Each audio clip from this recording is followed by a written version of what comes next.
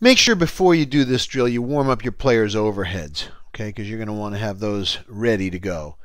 So the object of this drill is for you to work your player at net. And I mean work them. Fire all kinds of balls at them and just keep them coming. Make sure that anytime you want to take time out to get some balls out of the basket, you throw up a lob. Because you want the balls to just keep coming. Because you're trying to get this player off his kilter a little bit. So give him all different looks and just keep him guessing. And your job is to throw this guy off balance. Your player's job is to underreact and slow everything down in their mind.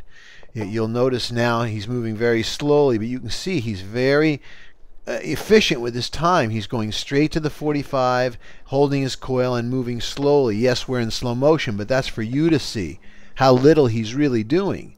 He's not being pulled off the shot. He's staying slow and stretching out and feeling the pull out into his 45-degree angle.